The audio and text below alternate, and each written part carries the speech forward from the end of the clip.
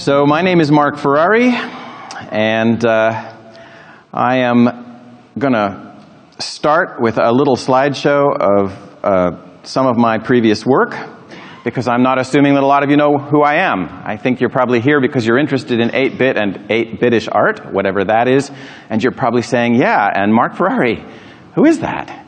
So I started with Lucasfilm Games when I was... Excuse me? Oh, right. I'm supposed to press this button. There we go. I started with Lucasfilm Games before any of you born, and we made everything with this palette, those 16 colors, and this is what the art looked like. We didn't just have those 16 colors for this game. The entire industry had those specific 16 colors to do every game they did. Those 16 colors were arrived at by well-intentioned programmers who simply slid the RGB numbers to even intervals and said, look how symmetrical, how balanced, we're done. And the rest of us were left to do the crying and the cleanup. So when I was hired at Lucasfilm, we couldn't even dither these colors because dither didn't compress in those days. So I did the best I could to do this. And then we went on to dither. I had a little something to do with this. I put up some pictures on screen one day after we were done with Zach McCracken and the Alien Mindbenders, which those things were just from, and I said, you know, if we used dither, our pictures could look like this. And believe it or not, this was a lot better. So inspired by that, we learned how to compress dither thanks to Ron Gilbert, who is sitting in this room someplace. And we made a game where you could actually have 6 or 7 different kinds of blue, rather than just 4, because of the fact that we could dither it. This was all EGA. It was all, as you can see, very low resolution. And this game actually won graphics awards. Some people actually thought it was a VGA game because they'd never seen EGA graphics look like this. When we were done with that, we went on to make a game called The Secret of Monkey Island, which some of you have probably heard of. The Secret of Monkey Island, we really got the use of dither down. In The Secret of Monkey Island, we could have places that looked a lot less flat than those Zach McCracken environments. We could have real sunsets in EGA. We could have atmospheric perspective. We could have depth of field still in EGA. We could render sand so that it looked a little bit like sand and not like a large yellow spot that someone had forgotten to color in. It was exciting and inspirational for us artists. And then we moved on from there. I'm going to now just put on a slideshow of other 256 color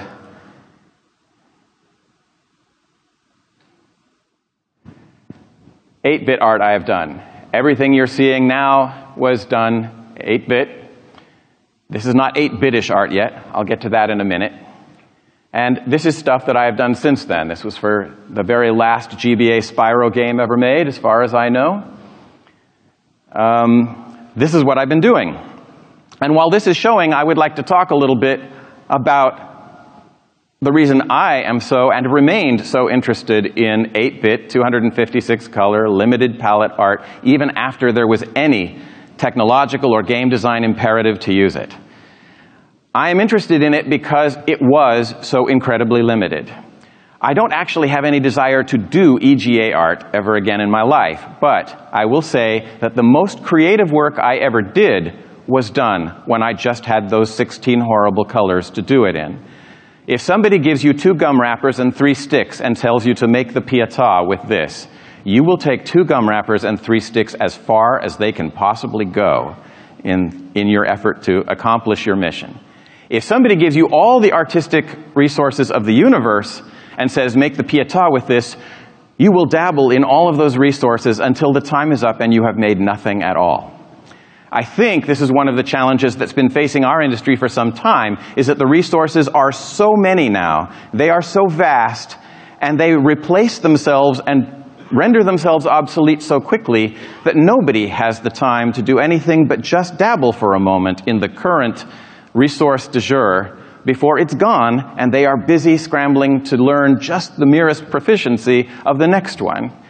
Back in these days, I was able to work with Deluxe Paint 2 by Electronic Arts for 10 years before I had to give that up and go on to the next art tool. And during that 10 years, I was able to do things with Deluxe Paint that I don't think even EA ever imagined would be done with Deluxe Paint.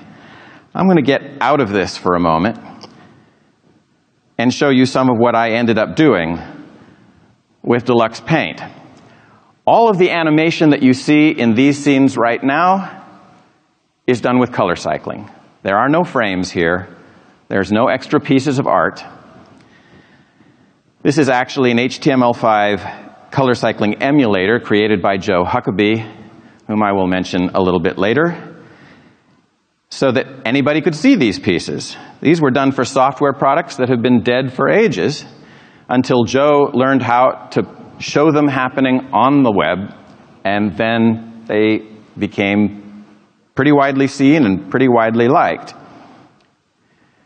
So here are snowflakes falling on a picture. There is no actual transparency here. This is one layer of 8-bit art with apparently transparent snowflakes falling in it. Here's waterfall and rain. I will be talking just a little bit later about specifically how I did some of these effects in an 8-bit environment. Today, Deluxe Paint 2 is barely usable even in a DOS emulator, as you will see when I try to use it in a DOS emulator in just a little while. The only real tool for producing true 8-bit art that I know of out there right now is a program many of you probably know called Promotion. I am actually very grateful to Cosmigo for doing all that he has done to keep an 8-bit tool alive and functioning out there. But I have to say, there are a number of things DPaint did that Promotion doesn't. And some of them are pretty important. Right now, I'm not sure that there are ways to do some of what I did these pictures with in DPaint, which is what these were all done in DPaint. However, I will say that Joe Huckabee hopes to have a product ready to look at sometime next year that does all of this again and at the higher resolutions you want. So those of you who are really waiting for a tool you can do stuff like this in 8-bit will probably have it sometime next year. In the meantime, I'm left to ask myself, as people invite me to talk here, why we are so interested in 8-bit art when, in fact, there's so little way to produce it anymore and so few really integrally compelling reasons to be doing 8-bit art in today's gaming universe. And I have pretty much come to the conclusion that most of you are probably here because you just love this aesthetic. Because maybe some of you remember playing games that looked and felt like this when you were younger, before the very cinematographic first-person shooters that we mostly play today came along. Maybe some of you really love 8-bit because you've never seen anything like this, being much younger and not have played these games back, or used these products back when they were made. Whatever your reasons, I'm going to assume that you're here for inspiration about thinking about 8-bit art. And the first thing I want to say along those lines is that for me, 8-bit art is all about an environment that is small enough to be creative in. What can you think to do with pixels and with a limited palette? The great thing about a limited palette is that you can use it. You can manipulate it. It isn't just there, a giant ineffable cloud like the 32-bit universe that provides whatever is called for. You can actually go in and fool around. What you're seeing over there on the right-hand side of these things is, your right-hand side, I assume, is the palette operating. So you can see what parts are actually cycling and what parts aren't. Once I figured out how to do effects like these with color cycling, I went on to figure out how we could do more with an 8-bit environment. So here we're going to see some of those same scenes.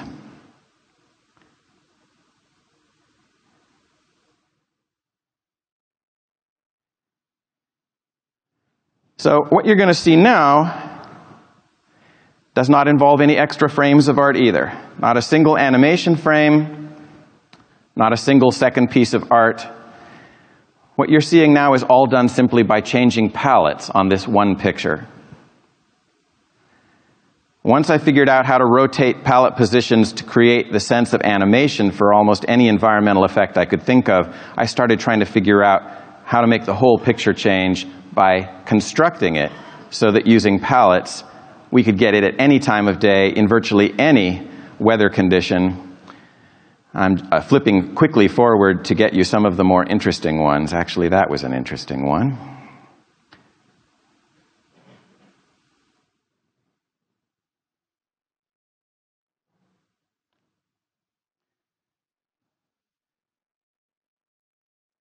These were for a product that originally put these pictures up on screen 24 hours. And anytime you looked at your screen, it was the same time of day in the picture that it was outside your actual windows. And all done with palette shifting.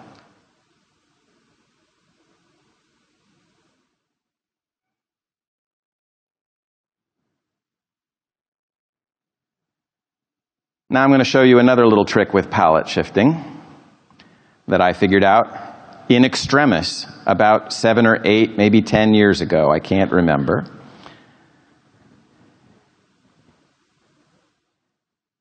So we were doing a game for one of these little, you plug it into your TV, the game is in the controller things. It was an X-Men game. And suddenly, after all these years, storage and processing time and all the rest of that really was an issue.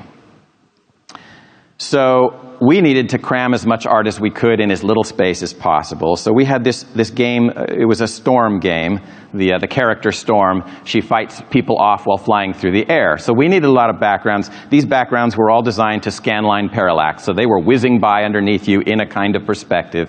And we needed as many of these environments as we could, but we didn't really have much space. So here's a valley scene. Imagine Storm is flying along up here. First of all, we wanted these scenes at different times of day. So I just used the same old palette tricks you've already seen to, I'm going to load a palette now. So there we are at sunset. And then I'm going to load another palette now. And there we are at night. You'll notice that some clouds changed and disappeared in there. But we also needed other environments. So now I'm going to load another palette. And we'll just get rid of those hills and all those trees. And now we're up in the stratosphere looking down at clouds. I'm going to load another palette here. Here we are at sunset.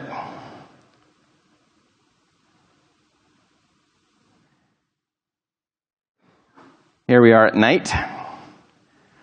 But we really wanted some diversity too. The clever observer can still see those trees in there. They look like clouds now, but they're still trees. So can we do anything more with palettes? Well, okay, let's do something really different. How about that? I did not change the picture. I just changed the palette. And here's that palette in the evening. Oh, nope, sorry, wrong palette. Cloud, city, they look the same. Here's that city in the evening. Here's that city at night. So there are basically 3 scenes at 3 times a day in this one piece of art. And I will be talking a little later about how I do that as well. Again, it's not so much that I expect you to run out and do palette shift effects like this or color cycling effects like this. It's just there was so much more to do with a palette that you could control color by color, that you could fiddle with the positions of things, that there was so much more you could do because the environment was small enough that you could actually think about it that way. And I think that that is probably part of the reason why 8-bit and 8-bitish art is still so relevant today, is because it was a mentally and creatively manageable space to work in, which I'm not sure a lot of our other much more cinematographic and three-dimensional things are quite the same. And because it wasn't going to evolve so quickly that as soon as you began to figure out what was going on, everything had changed and you had to start over. Before I talk about any of that, however, I think the real reason I am here today is probably because I have been given the tremendous honor and really enjoyable opportunity to work with Ron Gilbert, Gary Winnick, and David Fox on a game called Thimbleweed Park. And I'm going to put on a slideshow now while I talk about that. Let's see here. There we go. So these are some backgrounds that I'm doing now for Thimbleweed Park. About a year ago, recognizing that there were a lot of people out there with a deep hunger for 8-bit and 8-bitish games, after all this time, Ron and Gary decided to try a Kickstarter where they basically told people, if you'll fund us, we will do a game like the Lucasfilm adventure games that you used to play in the late 80s, as if you bought one and just found it now, that realized you never opened it, unwrapped it, and started to play. If you've heard about the Thimbleweed Kickstarter at all, you know that it was very, very, very successful. Hundreds and hundreds of thousands of dollars raised in 30 days, and that indicated there was interest. So they've been doing that game.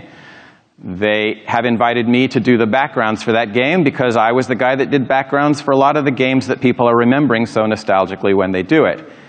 However, as we really began thinking about what specifically to draw, we realized that while people have a marvelous memory of playing these games when they were young, some people at least, they might not actually want exactly what would have been produced in 1987. I remind you of the first slides I showed of the EGA palette and the artwork we made with it. If people sat down to an EGA game right now with solid colors like they would really have gotten in 1987, it might have been like going to a Renaissance fair and finding yourself in the actual Renaissance, with sewage flowing in the streets, and people with hideous deformities, and everybody smelling like people really smelled in the Renaissance.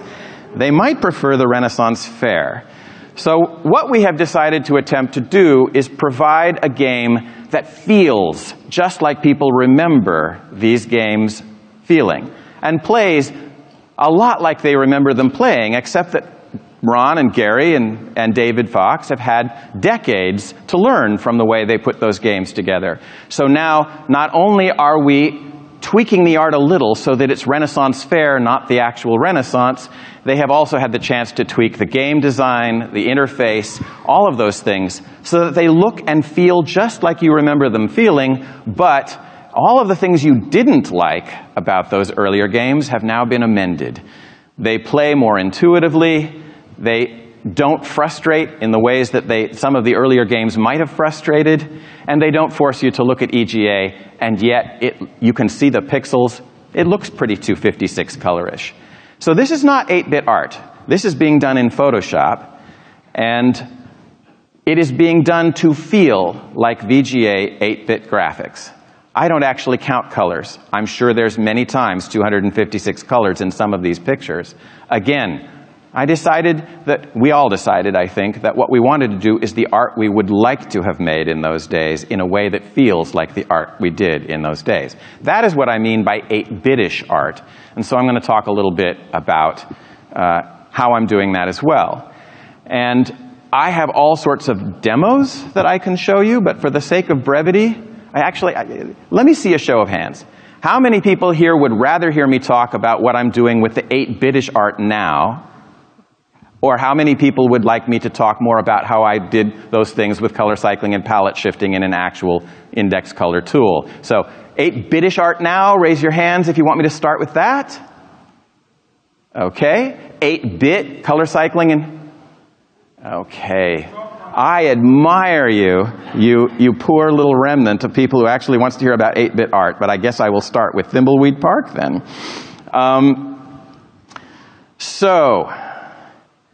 Basically, let me, okay, where did I put them? Okay, so I start by just doing a sketch like this. Oh, you don't want to see it that way. There we go. So this is just done with the brush tool. I'm just laying out the room and giving myself some quick indication of what's going to be in the room. And if I'm not sure something's actually going to fit at resolution, I actually draw it in hard pixels so that I make sure that we can actually put a machine with all of these features. You know, Ron will sometimes give me 10 whole pixels of space and tell me that he wants the thing to have mechanical arms and a keyboard and a place for the keys to show and paper coming out of it and 15 lines of poetry in Aramaic. And I have to figure out how to do that in 10 pixels. So I will now and then make sure it's possible before I start. Once I... let me actually do this slideshow style.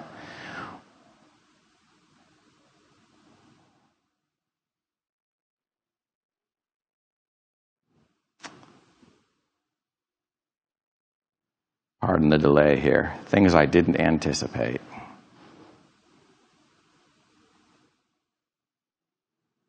Okay. So then I will start just coloring the room in, trying to get a better sense of the space. And then I start making these templates. This is how I actually light the room. I will create a pool of light. I will create a bunch of them wherever there's supposed to be light on the wall. And then I will use magic wand selections on those things and start just using color balance to add yellow to the wall. And I'll start with the center circle, and then I'll add a little bit more yellow, and then I'll go to the center and the next circle out and add a little bit more yellow, and, you know, or blue or green or red or whatever. But basically I'm using color balance to add light with and using selections to do it. It is very important to turn every possible box to nearest neighbor. You have to do that in general preferences. You have to do that in free transform. You have to do that in image size. There's so many places to turn to the interpolation to nearest neighbor. You have to turn anti-aliasing off on every tool you're going to use. Your selections cannot be aliased. Your pencil cannot be aliased. Your fills cannot be aliased. Everywhere you can find an anti-alias box, you have to turn it off. You're probably going to be using the pencil tool almost exclusively if you want to do 8-bitish art in Photoshop. There are ways to do anti-aliasing a little more easily than in the old days.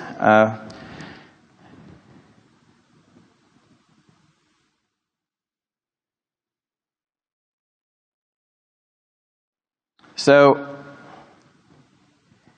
here's a jaggedy line that I want to anti-alias. I will make a selection of that line. I will move it over one. I will press Alt and remove all of that selection that is still covering the line, and then I'll just adjust the color. I'm going to hide the selection so that I can see what I'm doing, and I will just, every now and then Photoshop tells me something I know, just to make sure. And I'll adjust the color. And then bringing that selection back, I'll just move it over one. And I'll adjust the color. And in this way, I can very quickly adjust all those jags at once. I'm doing this with a mouse now at home. I work on a 21-inch Cintiq, which is a lot less awkward than doing this with a mouse, I have to say. So when I'm done, and then I'll do this up above as well, and when I'm done, I quickly have anti-alias that whole line without going through one pixel at a time. But an awful lot of this still needs to be done one pixel at a time. So we've had to make some other decisions too. We started out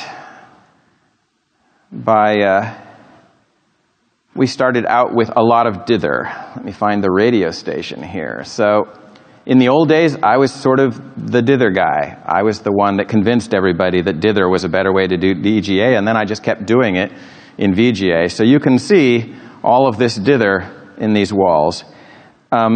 Virtually all of that was actually placed 1 pixel at a time. I used the pencil tool to stamp down all of those things in these funny patterns. That turned out to be not very viable. We have way more backgrounds than you've seen. There are going to be way more. By the way, all the artwork you're seeing here is in progress. A lot of it isn't even fully colored in yet. It's all subject to change. I just want to do that caveat as we're looking at it.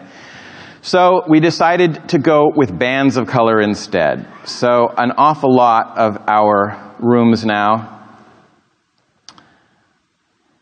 going back to Dolores's room, you can see that rather than dither, I am just doing concentric bands of color. This is how we're shading things. This is something there's actually time to do, times the dozens and dozens and dozens, or possibly hundreds of backgrounds. I'm never sure when Ron is going to give up and cut it out.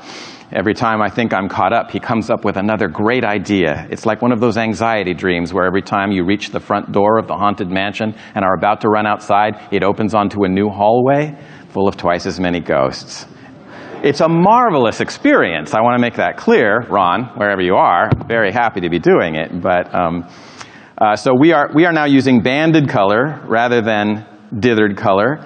As I mentioned, we are no longer holding ourselves exclusively to 256 colors. In fact, I'm not even holding myself exclusively to 1,500 colors if I need to. We just want to make sure that it looks like it and feels like it, but don't actually go counting the colors. So I'm going to go ahead and show this slideshow now. And before I go on to talking more about real 8-bit techniques, all of you who have come here to talk about 8-bitish art, I'm hoping that perhaps you have questions, and we're going to take 10 or 15 minutes right now to give you a chance to ask those questions. There are mics there and there in the aisle. If you have a question, if you could please come to the nearest of those mics and ask it, I would be happy to answer them. I've told you some of the most basic things, the importance of nearest neighbor, the importance of turning off anti-aliasing, the importance of using selections. I find it's much easier to fill any color in and then use either the color balance or the hue value saturation controls to slide a bar around and find the color you want than it is to go into the palette and try and find the right color or make the right color like you might have done in an earlier tool. So I'm going to start here and then just go back and forth. So what's your question? So as you grew as an artist using tools that were newer and newer and using techniques that you were and others were developing, would you say that your taste in 8-bitish art changed from 8-bit? Or do you think that your taste was pretty solid and that's just the tools have changed? Most of the artwork that I have done for the past 10 or 15 years has been 32-bit high-resolution artwork for all sorts, concept art and game art and art for various publishing applications. That's where my art went. Because when Gary Winnick first met me and asked me if I wanted to work for Lucasfilm, my first comment to him was, I would love to work for Lucasfilm, but I am a dyed-in-the-wool technophobe who's never touched a computer, and I'm not sure I'm the guy for you. And Gary's response was, we find it's easier to hire artists and teach them to use computers than it is to find computer technicians and teach them to be artists. I would say that the EGA palette is proof of that. So that's what he did, and the rest is kind of history. But the truth is, I have always primarily been in it for the art. I am not a big gamer. I am certainly not a tech person to this day. I'm pretty much an artist. So as the tools allowed us to do more and more art, I did more and more art. However, as I said earlier, I have never had as much fun creatively as I did figuring out how to take this tool further and do things with it that made the pictures better, even things that nobody ever actually saw coming. So I enjoyed the creative experience of using limited color palette more than I actually enjoy the contemporary tools. But I like the product that I'm getting out of a lot of the contemporary tools. I like the fact that I can take those images everywhere I want to take them without constraint. So it's a yes or no answer. Yeah, yes? Yeah, what I'm trying to ask you here is like, I see the 8-bitish artwork you're doing right now, and I think its biggest strength, actually all of your art, its biggest strength is the color itself. So do you have any tips as of if it's good to start with pixel art, or if you should like do oils and other sort of traditional media to learn about color, and how to reach that sort of color harmony in your work, because that's really what shines here for me. Well, that's a really good question. Thank you for asking it. One of the biggest challenges, I think, in this age of digital art is that lots of people, both administrators and employers and even artists themselves, think that we have created tools that somehow do some or all of the art for you. And that is not true.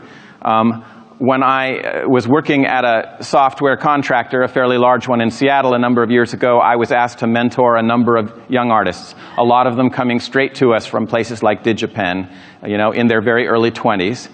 And I was working with one of those artists, too, who's a really very good artist these days. In fact, he's probably one of the most important artistic assets of his company at all. But he was trying to do, in a 3D environment, he was trying to do a desert scene where there was bright sunlight on these structures, and he wanted the shadows to have that sort of dark, cool look that they have, but he couldn't make it look right. Everything was just looking like big blobs of spilled ink.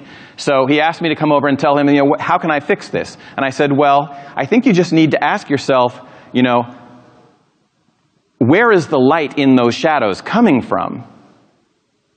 And he said, the secondary light source. And I said, no. And he pointed at the interface. There's the secondary light source right there on that little globe. No. I mean, those aren't black, so there's light in them from somewhere. They're shadows, so it's not the same thing that's lighting up all the sunlit parts. Where does the light in a shadow come from? And he pointed to the color wheel.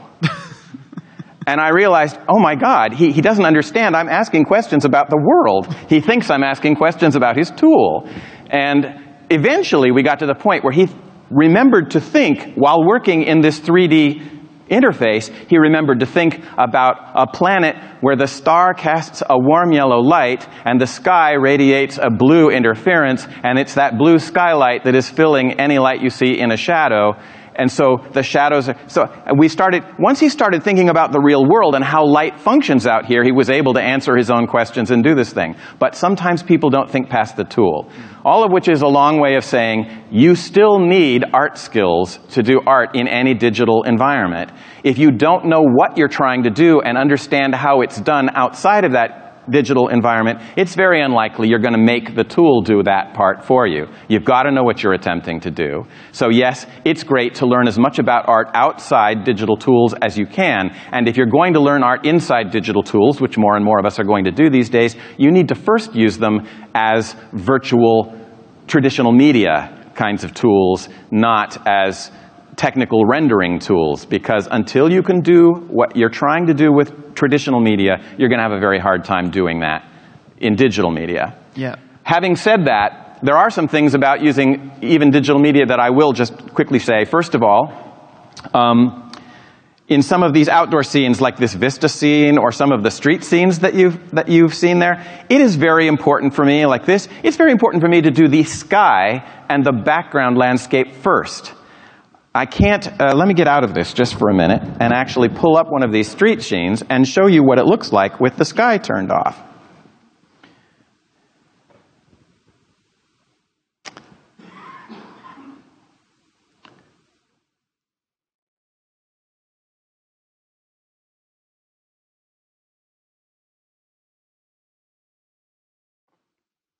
So, where is B Street?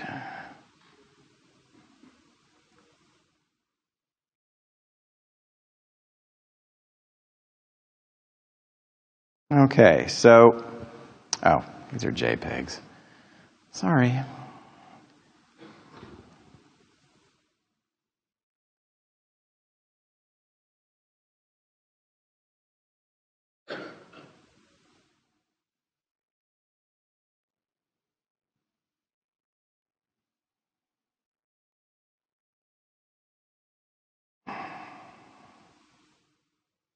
I rearranged my entire desktop this morning so there wouldn't be a lot of confusing icons on the screen. And now I am paying for that lack of foresight.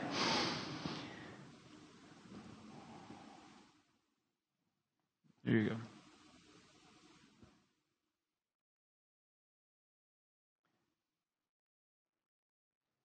go. Okay. So here is B Street. Let me magnify this a little. Here are some of the couple layers involved. If I turn off the sky,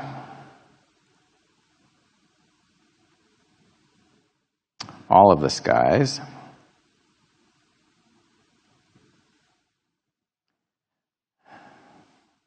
I usually work with a Cintiq, which means that the screen is a different size, too. I don't think this menu is going all the way to the bottom.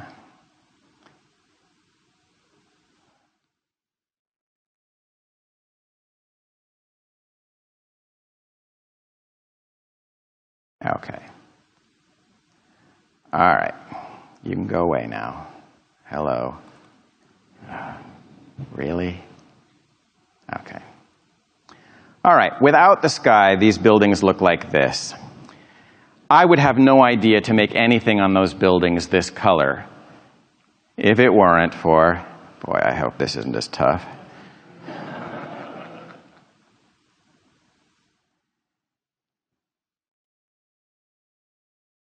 Why is that happening? Hello. All right. If it weren't for this blue sky behind this building, I would have no idea what color to make anything. So the first thing I do is turn off everything except for the background and do that. And then I draw the buildings into the background because the sky and the light in the background tells me everything I need to know about what color everything else is going to be. Another thing I would say is that when you're talking about my color sense in general, contrast has a lot to do with why things work. And I don't just mean contrast between light and dark. I mean contrast between saturated and unsaturated color. It's very important to have both in a drawing. Contrast between warm colors and cool colors. It's probably pretty important to have both. Even if you're doing an underwater scene that's almost entirely blues, greens, and purples, there ought to be a little red and orange in it someplace, or yellow, something, because something that has no warm in it or no cool in it is going to look monochrome and kind of boring. Yeah. So I try and make sure there's saturation contrast, that there's color contrast, and that there's value contrast in everything I do.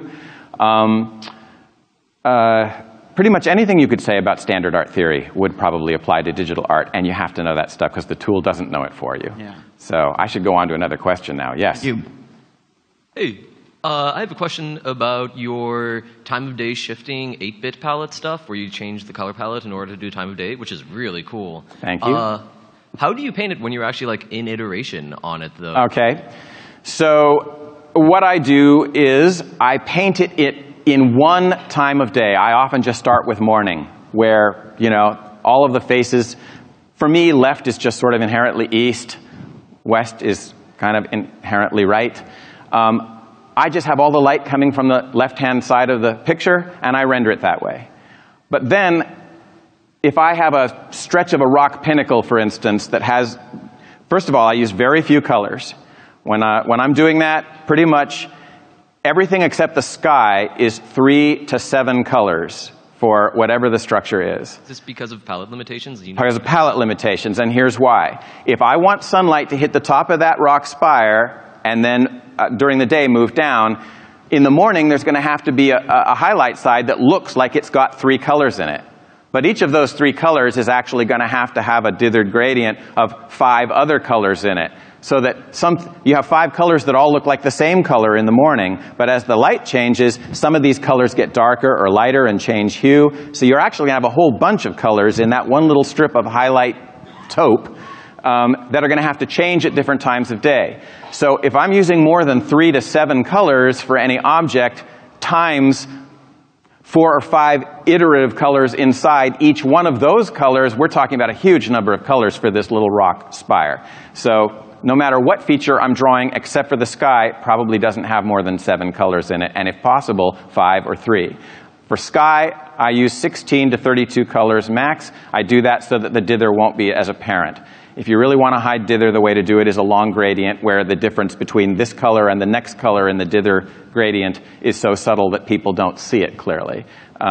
So sky I use more things for, and then I try to reserve half the palette for color cycling effects. Half the palette will be color cycling ramps that can't obviously be used anywhere else in the drawing, or, you know, trees and buildings would be flashing strangely. So I have to use half the palette for that, which means another reason to constrain all of the static parts of the picture to as few colors as possible.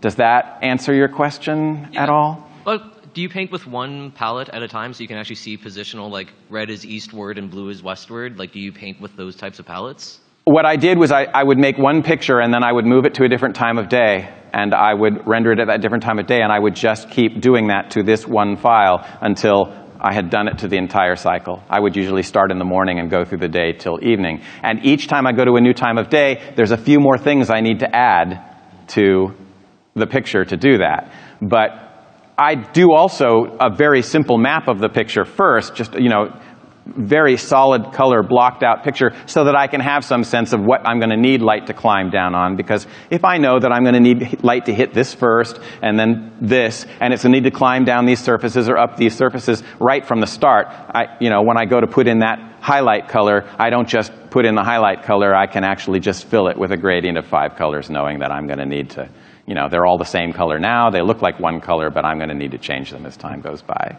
Does that make sense? Yeah, it does. Okay, great. Thank you.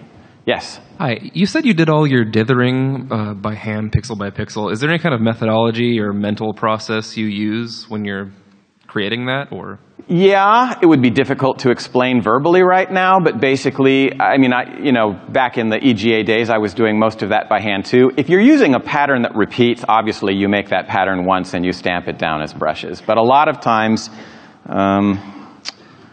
let's see here.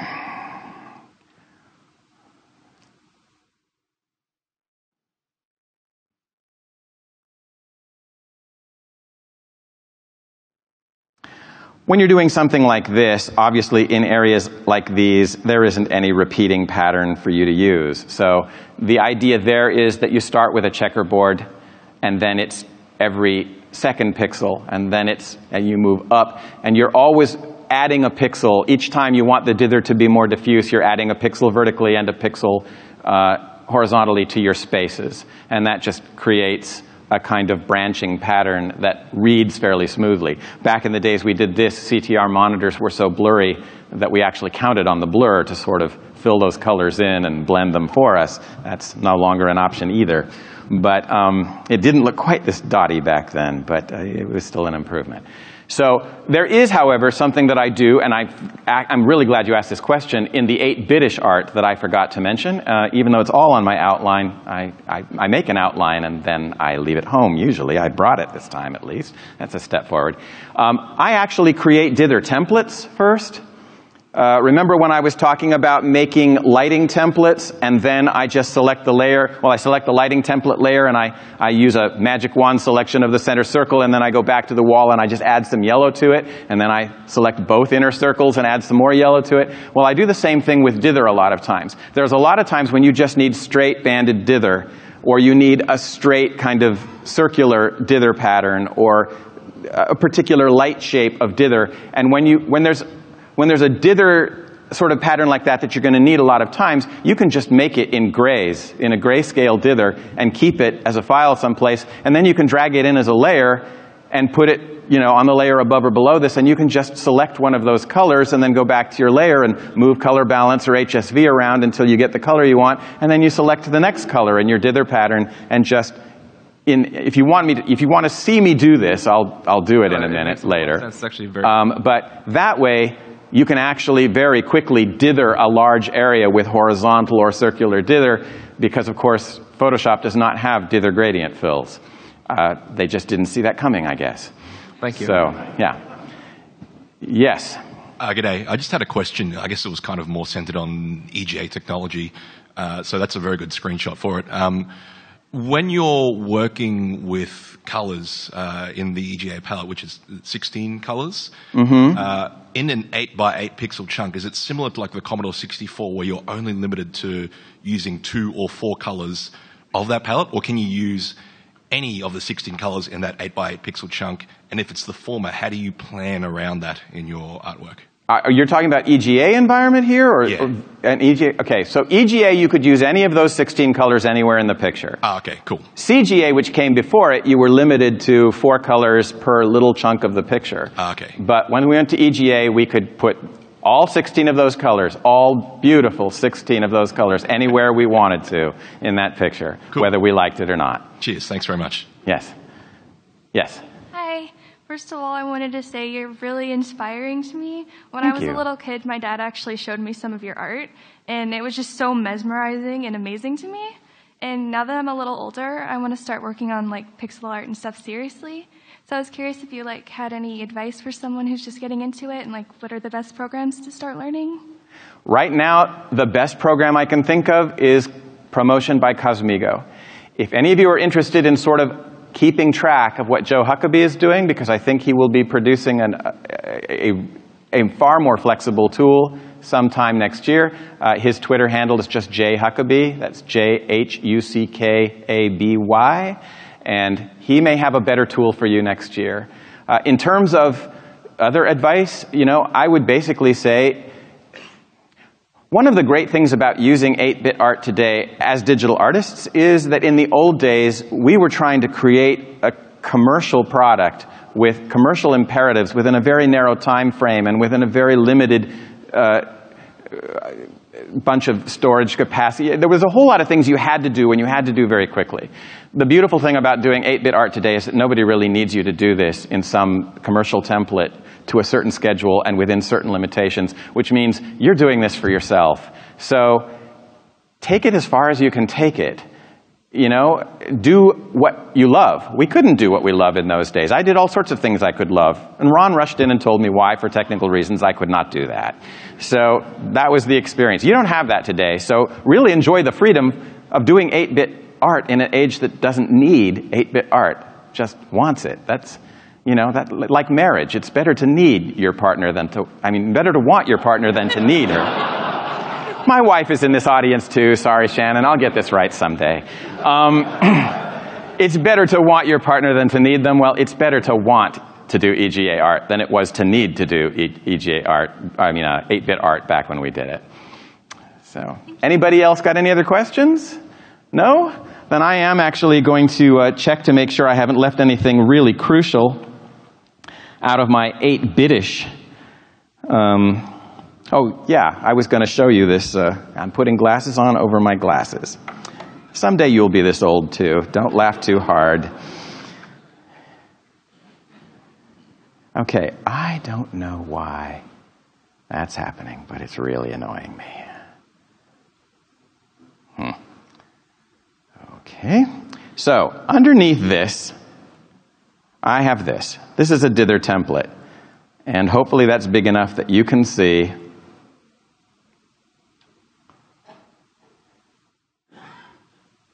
how that's arranged. On top of it, I just have a solid color. So if I want to apply dither to that color, I just select this, tap it with the wand, go back to this. I'm going to hide the selection for a moment, and then I will just slide it to the color that I want. And then I will go back down to this gradient and tap it with the magic wand and go back to the layer I'm dithering, hide the selection so I can see what I'm doing, and then go back. And this is ever so much easier to do with a Wacom stylus than it is with a mouse. Then I'll go back, tap the next layer of dither, hide the selection, and do the color I want. And I can just go straight up. That way I don't have to place a single pixel with the pencil tool. I've already done that. And I can create these dither templates in Promotion. I can just fill a screen with an actual gradient fill and save it as a BMP and drag it into Photoshop to use as a template here. So I never actually had to create these templates by hand. I let Promotion do that. The only problem you're going to get into is in a room where you have dither in all sorts of funny shapes. One of the great things that Promotion and DPaint and tools that were made for index color art have is they have gradient fills, including a contour fill that will fill conforming to the shape of the space you're trying to fill in a variety of different ways. There is no way to do that in Photoshop except doing it by hand or taking that shape into Promotion, as a BMP, filling that shape with a contour gradient filled air, saving it as a BMP, bringing it back and using that as a template. You won't be able to, it probably won't be in the colors you actually want it to be, but it'll make a nice template for you to arrange those colors with color balance and hue value saturation slider bars.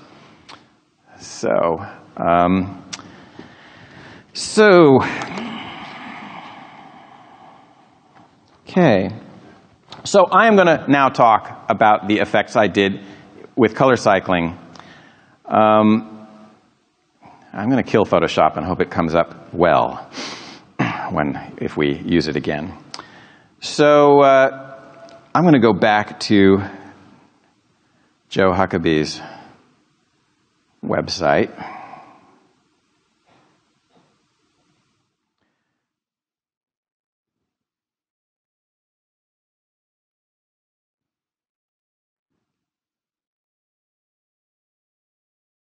Okay. So, first of all, this moving moire of a waterfall in here. I'm going to sort of show you how that was laid out and done, because there are a number of things you would need to know.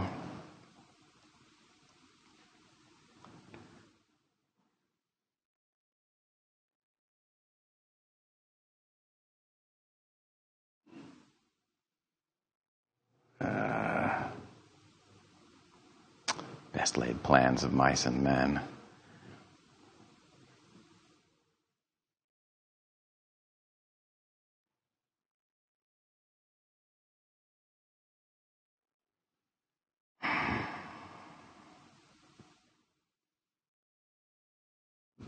Now, okay, why isn't promotion opening this file?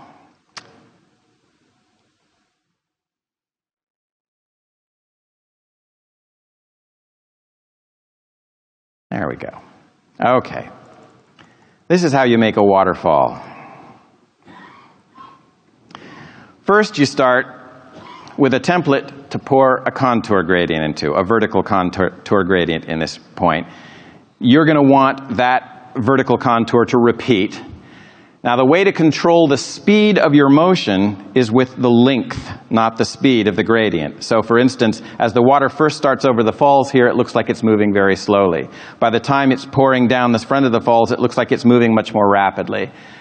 The speed of the gradient isn't changing. That's all one gradient at one speed. But by putting that gradient in very short little segments, it only has to move, that color shift only has to move 3 pixels of vertical distance. Down here, that color shift needs to move 5, 10 pixels of vertical distance. It has to all happen in the same period of time, so that color shift is going to happen faster in a long gradient than it is in a short gradient. So you're going to use vertical stuff to control your speed. So you want the things at the top to be shorter vertically and the spaces at the bottom to be longer vertically while you fill it with that contour gradient so that your waterfall pours slowly over the lip and then picks up speed as it falls.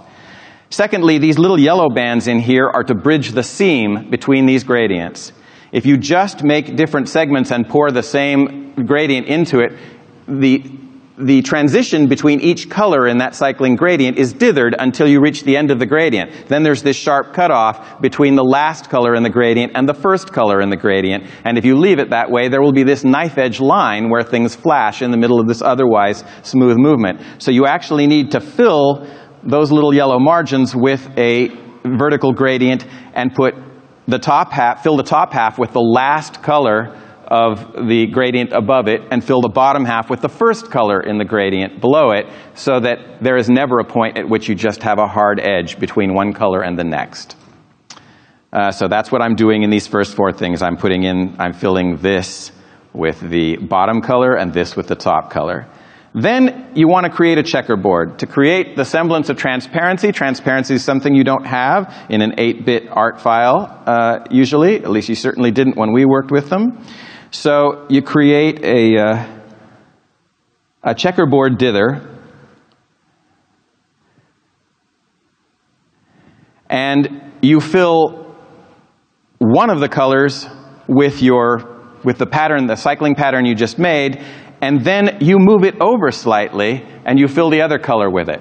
So every other pixel is showing you one iteration of that cycling texture you just made, and the pixels in between are showing you a different one. And that way, you can sort of cross this pattern with itself to get this sort of moving moire that you see over here.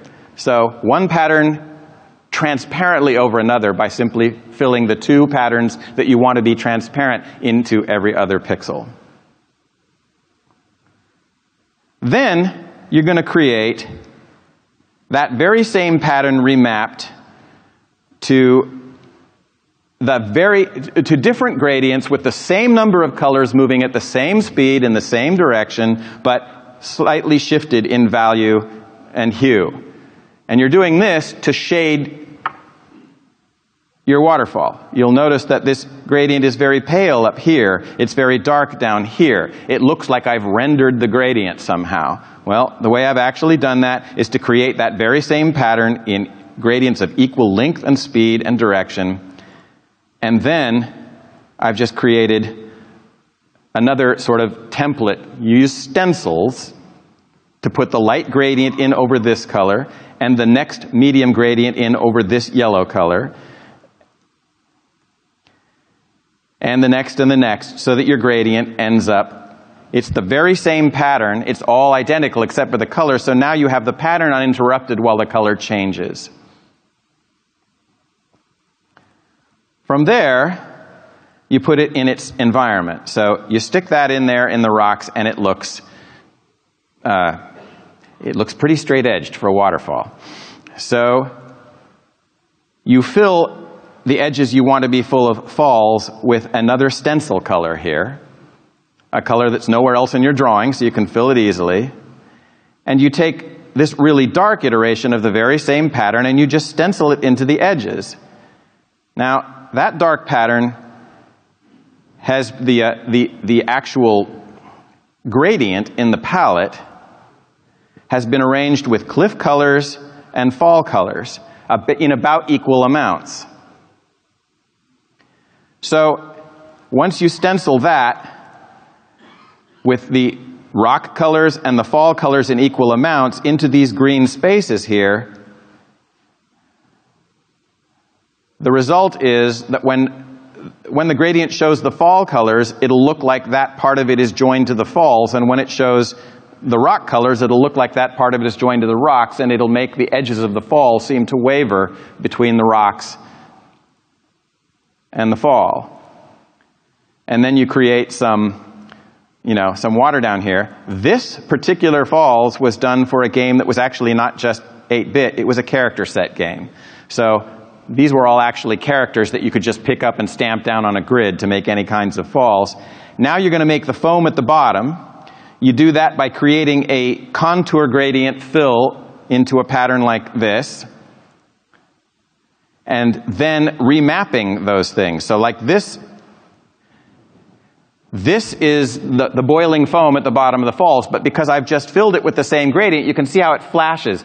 Dark, light, dark, light. That's because the gradient is all happening in all of these little cells at the same time, and that doesn't look very good. So once you've created that thing, you create what I used to call a clown color stencil, like this, and you fill a couple of those cells with the same number of clown colors as there are in your cycling gradient, and you map those cycling colors to your gradient, and then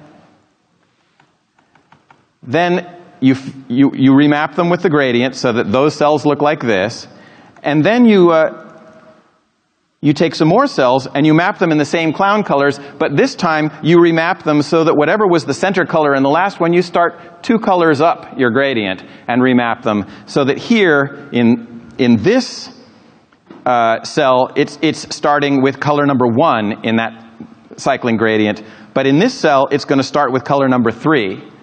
And you remap those cells. And then you repeat the process, and in the end, instead of this flashing gradient that goes bright light, bright light, bright light, you have this one, where the different cells are going bright and dark at different times so that the overall mass doesn't just flash at you. I hope that made sense.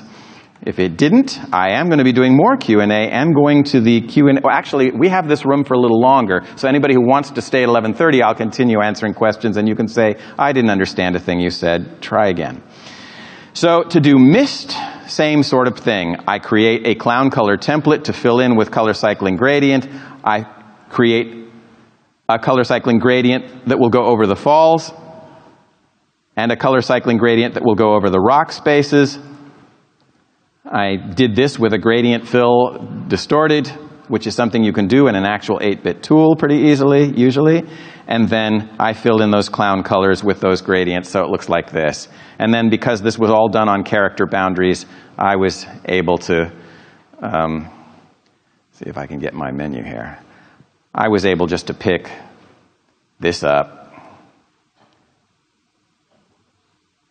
Oh, helps if you have a grid on. Okay, no, I'm not. Yeah, there we go. So I was able to pick this up and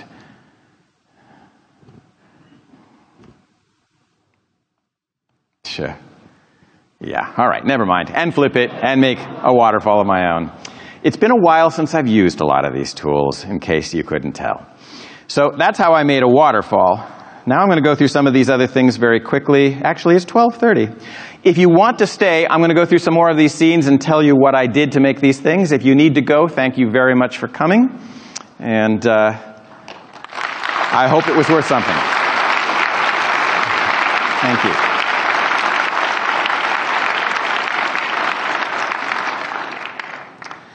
So apparently there's not another session in this room till 2 o'clock. I am not going to stay here till 2 o'clock, don't worry. But I will stay for up to another half an hour talking as long. Feel free to leave anytime you want.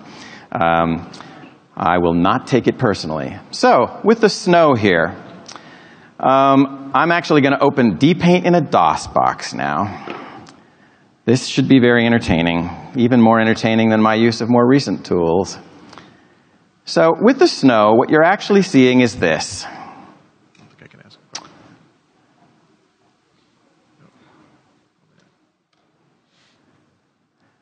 So you're actually seeing a snow pattern that looks like this. It is one gradient of about 7 colors, where all the colors are tuned to a single color except for one palette position that is tuned to a snow color. Then, I'm going to lay it over the picture like this. Only, I'm going to identify color families in this picture. Dark browns, dark greens, grays, whites. And I'm going to create, so right now, you see I have a whole bunch of these cycling gradients. They are all the same length. They are all the same speed. The snow color is positioned at the same spot in all of them. Now I am going to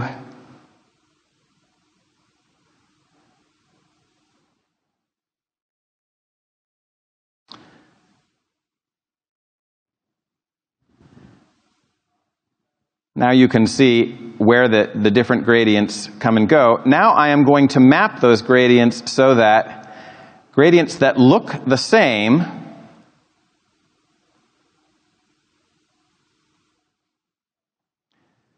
you can see that although these gradients will all have the same white dot in them, gradients where the rest of the gradient is dark brown will go over all of the dark brown or black areas. Gradients that are dark gray will go over all of the green areas. And I'm just going to copy that same pink pattern you saw, only colored appropriately, using a stencil and the grid function so that they're always laid down exactly and aligned with the others. Using a stencil for just those colors I want to cover, I'm just going to stamp that pattern down 5 or 6 times over this whole picture.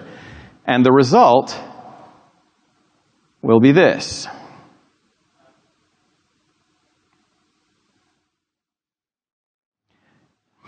And here I've left a couple of the colors unstenciled so you can sort of see them.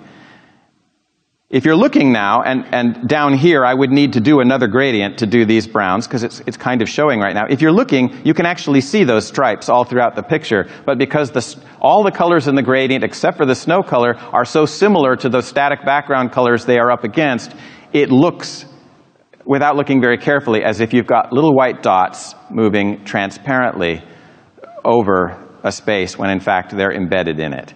So I cannot actually get out of this DOS box without doing this. Now I can get out of the DOS box. These are part of the problems with the dearth of tools here. So I can't magnify this anymore, but if you really look now, you will actually see little trails of background color. I've just made sure that the background is filigree enough so that those trails will not actually be very visible. So that's what's going on there. That's what's going on with the rain here. It's the same thing.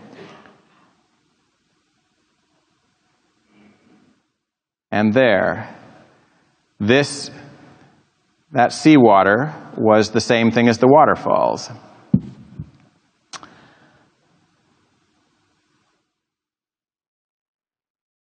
This moire pattern here,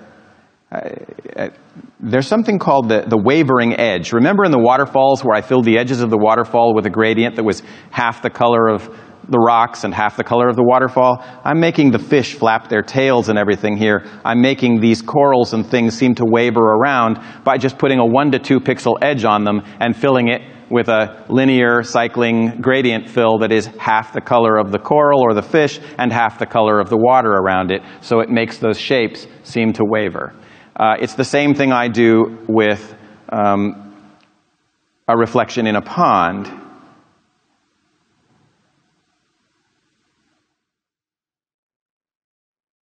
So you see how the mountain seems to waver and the trees seem to waver there. That's static art that simply has a 1 to 2 pixel outline on it and is filled with gradients that are half the color of the image that's wavering and half the color of the background behind that image, and it makes everything appear to waver. It's also a really good way to do flames. So, for instance, in the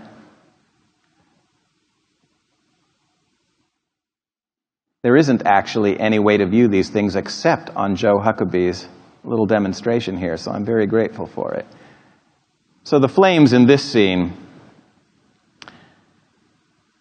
this is another place where the gradients in these flames are all different lengths and different speeds, so that they move at different paces. If I had made them all, if I had made the light, the yellow, the light orange, and the dark red gradients all the same length and the same size, then these flames would have gone flash, flash, flash at you. But because of the fact that the yellows and the oranges and the reds are all moving at different speeds from each other, there isn't anything synced up to flash here, so it's just a fluid movement that keeps going.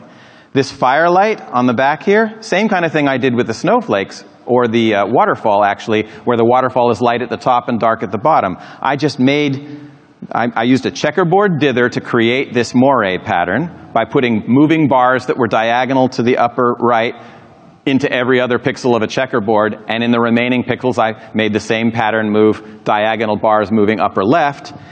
Then I took that texture and remapped it to 5 different gradients in 5 different colors, from a very light color in here to medium colors to these very dark colors out here. And when I had 5 identical pieces of texture in 5 different gradients of different colors, then I stenciled various parts of the rock and simply popped that cycling texture aligned with all of the others into the proper part of the rock, and you end up with this pattern moving over what seems to be a textured area. So, for instance,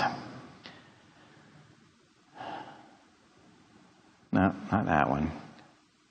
Mountain Storm. Where is Mountain Storm?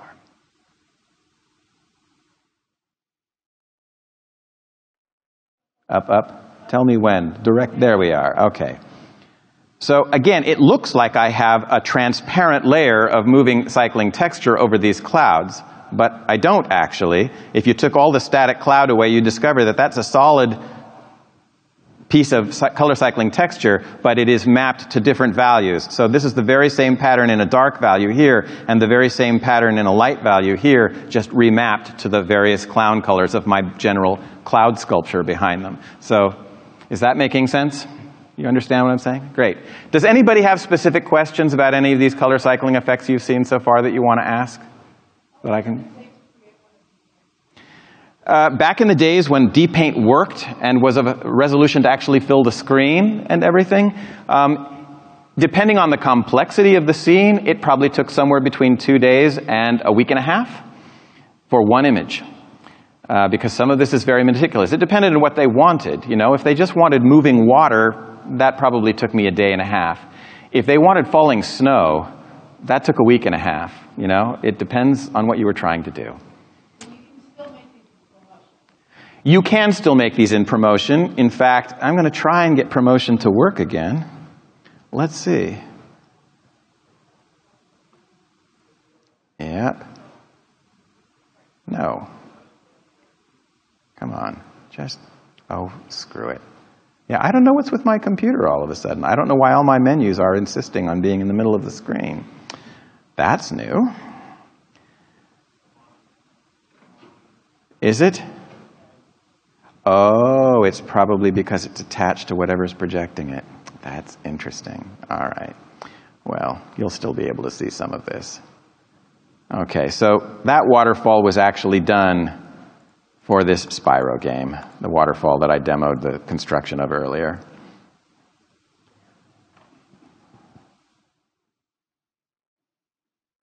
Jeez. Oh, this is really annoying. Oh, good. Look, I moved it. So these scenes were done in promotion, and you know, you can see that I'm doing most of the same things. Now, these effects are a little cruder than the ones in the landscapes I'm showing you in the Joe Huckabee demo, because this was a character set game. So I not only had to do all of these things in the palette constraints that I told you for a 256 color picture, but these scenes all had to be made out of 200 and some odd characters that were repeatable. So I couldn't even be free form with my 256 color palette. I had to do little 8 pixel by 8 pixel characters out of which all of this was constructed. So, you know, here you see this moire pattern.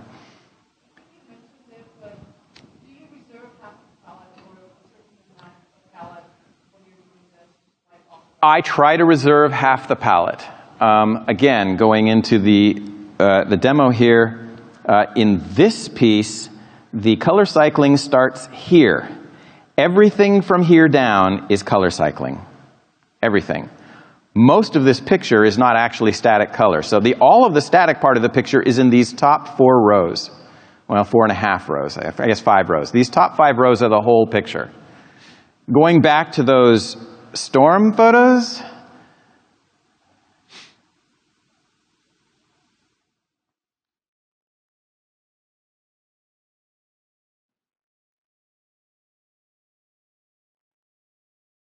the entire picture for all of those scenes is that big. I didn't even use the rest of the palette because we were going to put color cycling, we did put color cycling effects over these pictures. You know, storm has a special power that raises the hurricane. Well, then we have wind blowing over them that's made visible in various ways. And all of those things were going to require the rest of the palette. So all 9 of these scenes use this much palette space. For the scenes that you saw there. So yeah, you learn really quickly to make minimal use of colors, and I should have said this when everybody was still here, but what you really want is you want 1 to 3 highlight colors, and you want 1 to 3 shadow side colors, what I call bounce light colors, and you want 1 what I call turning edge color. So when an object is lit, the light hits it from one direction, and that's the bright side of the object. Some of that light misses the object and bounces off of things behind it and sort of lights up palely the back side, and that's the shadow side of the object. And then there's this little zone down the middle of the object where light is hitting it neither from the light source or bouncing back from other things, and that's what I call the turning edge. It's usually actually the darkest part of an object. So I have highlight colors, turning edge colors, and shadow side colors. Really sorry I didn't say that while everybody was still here. And at the very least, at these resolutions, you need 1 highlight color, 1 turning edge color, and 1 shadow side color. At the very most, you probably need 3 highlight colors, you know, 3 little iterations of the bright colors on the bright side, and 3 shadow side, and 1 still turning color. And I arrange them as turning color gradients. So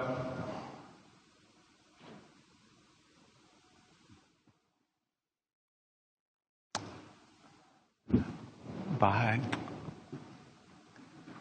That was my wife. I don't blow kisses to all of you. I'm just warning you now. So you won't be disappointed. Let's see. I guess I'm going to have to do this in D-Paint, actually. Back to DOSBox.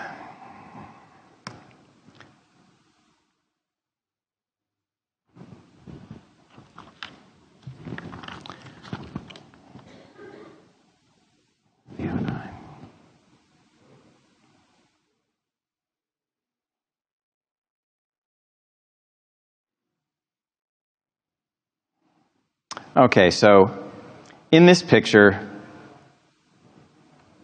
we're really only the watercolor cycles. I have all of these trees.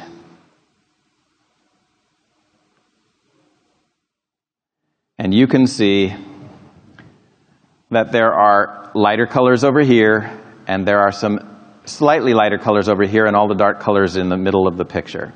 So those trees are these colors probably right in here, or maybe actually I guess it's these colors in here, and I don't know, I can't make this any larger because it's D-Paint, and that resolution used to fill a whole screen, and that's as big as it gets now. But the side facing the light is over here, and then these are shadow colors. Now these trees were really large, so I gave them some extra colors. But then there's the turning edge portion of the ramp, and then there's these lighter colors at the side, which are the shadow side. And then I could just create a ramp like this, and I could create a tree trunk, and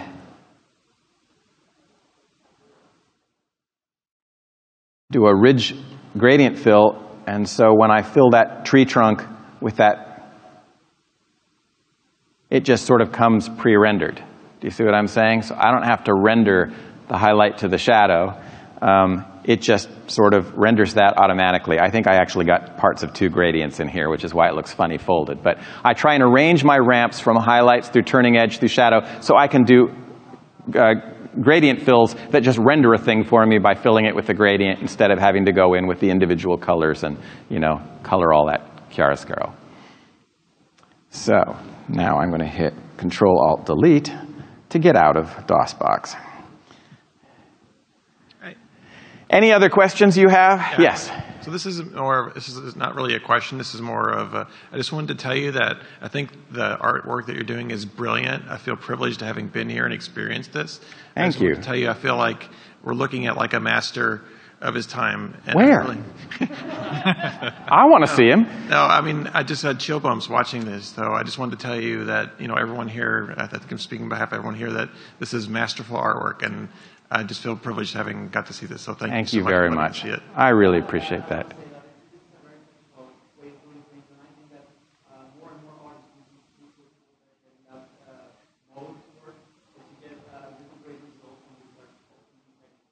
Well, thank you. I mean, when we did these originally, they mattered for really practical logistical reasons.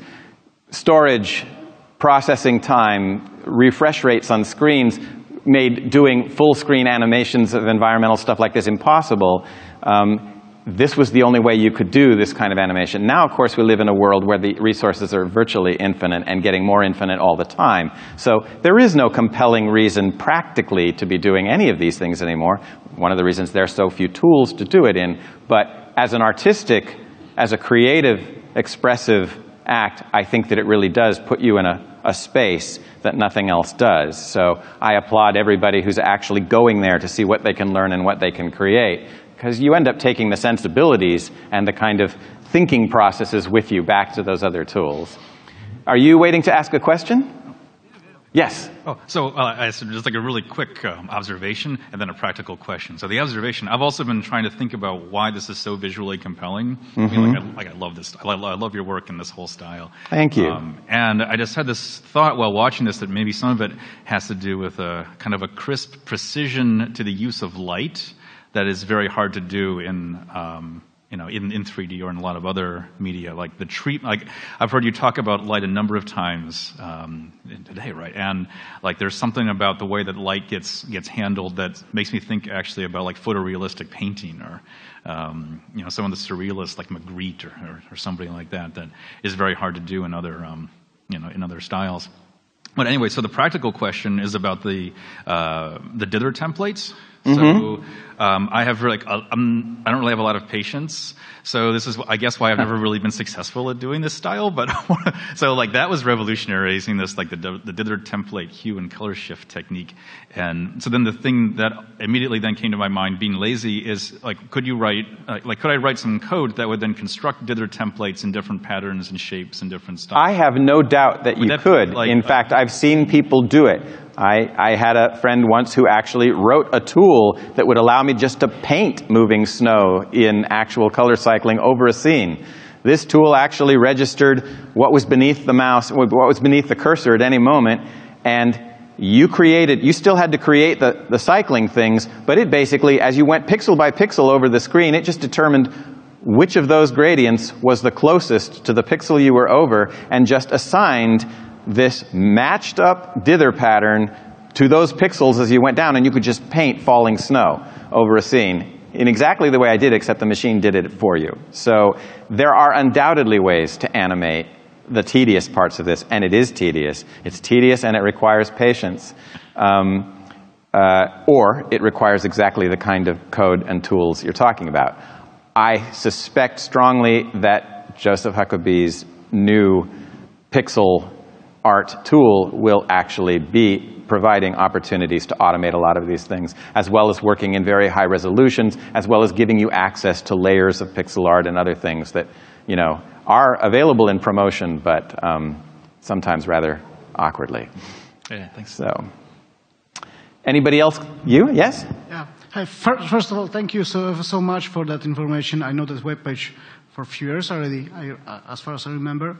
I'm from demo scene, and I was pixeling art on Commodore 64, Amiga, Atari ST, so I perfectly know, let's say, what we're talking about, those low palette modes and the low resolutions. Of course, I never been able to do such beautiful graphics, especially color cycling.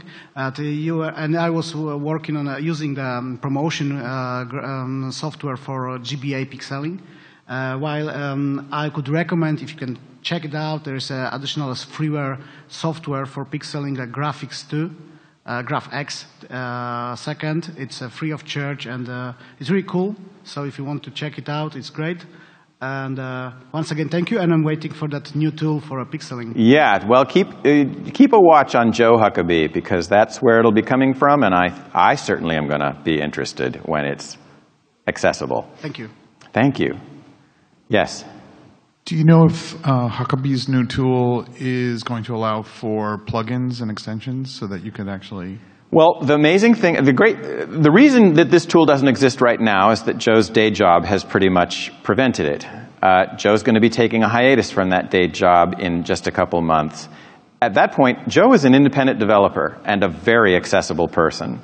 And I am pretty sure that Joe would welcome any input from anybody who has things they're hoping the tool will do, or hoping the tool will include, or helping the tool will improve on. So I cannot tell you for sure everything that's currently in the tool Joe's working, but I can tell you he's a brilliant guy who, if anybody can incorporate input, is going to know how to incorporate input, it'll be Joe. And if you are looking for specific features, I encourage you to tweet him or find him in the out there in the cyber frontier someplace and tell him what it is you're looking for, because now is exactly the time when he could use that information. Sounds great. Thank you. Great. Thanks. Yes? I just a quick question about your setup in Photoshop. Like, what's the canvas size? Like, what? Well, for this project, we are trying to create a game that looks at about the same resolutions. So our screens actually have several resolutions, but they are anywhere from 128 pixels high to 428 pixels high, and the width is dependent upon what's happening from side to side in the screen. But they are similar to the 640 by 480 kind of resolution that we last saw in the age of 8-bit indexed color games. Some of them are similar to the 320 by 200 kind of resolution we had back in the 80s. So for screen size, was there another part of your question that I missed?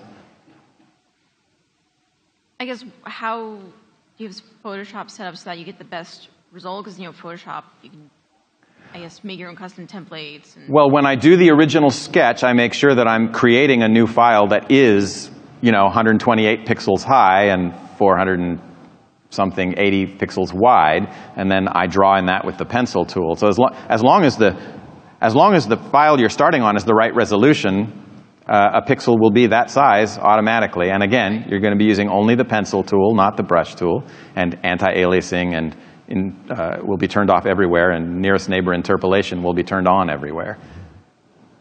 Does that mean it's time to stop? 5 minutes, great. Okay, so I need to be out of here in 5 minutes. They've been extremely generous to let me go over this far. And if there's any urgent questions, I will go over to the alcove, not the one straight across from the room, but down the hall for a little bit to continue talking more close up and face to face with anybody here who wishes to do that. Otherwise, thank you so much for all of this time and attention. I appreciate it very much.